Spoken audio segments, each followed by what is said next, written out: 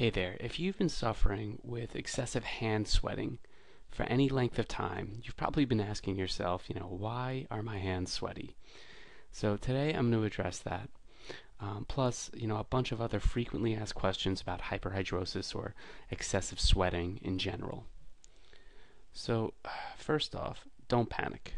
You might not have to get surgery to fix your sweating problem. There are plenty of home remedies you can try. Um, and you can modify your diet as well to help out. And knowledge is where the solution starts. So the first thing you need to do is learn about hyperhidrosis, the condition that causes excessive sweating. So here I'm going to give you some insight into that. Now, first and foremost, why are your hands sweaty? Well, hyperhidrosis is a medical condition which affects nearly 3% of the world's population. And some people also experience excessive sweating on their face, underarms, feet, torso. The exact cause of hyperhidrosis isn't known, although a lot of medical experts believe that it's somehow related to an overactive sympathetic nervous system, which causes the sweat glands to produce more sweat than they should. Your sympathetic nervous system triggers your sweat glands to shoot out sweat from the pores, and that's what the problem is. So what are some other causes of sweating hands? Well, sometimes overactive sweat glands are triggered by other diseases or medical conditions. Now, I don't want to worry you here. I'm just listing some secondary hyperhidrosis causes. So your hands might sweat due to any number of these conditions, which include obesity, gout, tumor, diabetes, hyperthyroidism, poor diet, alcoholism, caffeine addictions, poor dieting, or medicine side effects. So some of the symptoms are obviously sweat is coming out of your hands, even in cool temperatures. People with Palmar hyperhidrosis or hand hyperhidrosis often feel nervous out in public because they're afraid of breaking into a sweat, and they feel anxiety over meeting someone because they dread having to shake their hand. So everyday tasks like typing on a computer, just moving a computer mouse, playing a musical instrument, or writing become difficult because your hands are so wet, sweaty, and slippery. So how can you get help for your sweaty hands? Well, your first step, first and foremost, I tell everyone this, is make an appointment with a dermatologist and see if the cause can be determined. Because you need to know whether you have true hyperhidrosis due to a hyperactive sympathetic nervous system or secondary hyperhidrosis due to another cause. If you do truly have hyperhidrosis, your doctor will inform you of your treatment options, and he or she may recommend injections or even surgery. I'm here to tell you there are natural solutions you can try first to mitigate the problem. So if you don't want to go to an extreme solution, you can start treating the problem yourself right now at home. If you have secondary hyperhidrosis, it'll be even easier. The only thing you shouldn't do is stop taking medications, if you need to for any conditions.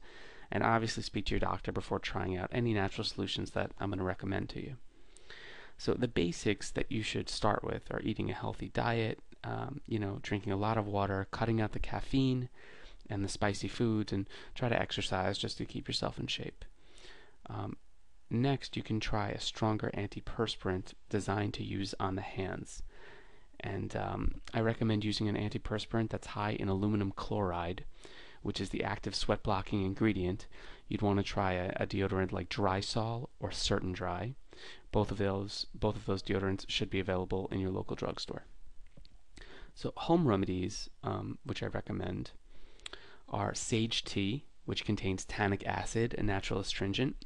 What you can do is you can put a bunch of sage tea bags in a shallow bowl and put water in, to create a tea solution, and you soak your hands in it for about 15 to 20 minutes. And the sage tea, it's going to penetrate through the pores and actually dry out your hands to prevent the sweating.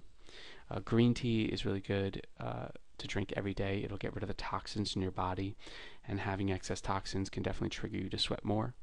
I recommend drinking 2 glasses of tomato juice a day. Tomato juice can also prevent sweating, so that's a good natural remedy as well.